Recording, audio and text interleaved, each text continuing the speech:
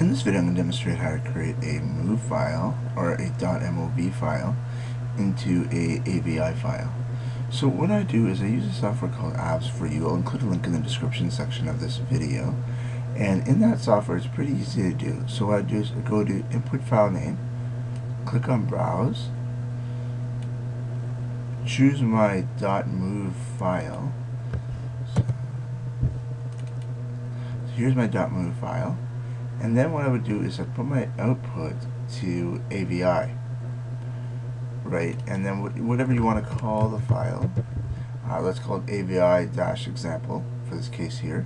And you can choose your profile, the quality you want. So if you want high definition, or if you want an MPEG, or whichever quality you do want. They have quite a few options here to choose from, including specific to certain players.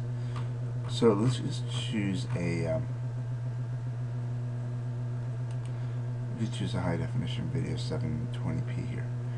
Okay, so once I've actually done that, I will put output file name. Now you can browse and go to where you want to put the output file, or you can just put it like this and it'll go into the same folder, which will be my desktop, and I hit convert.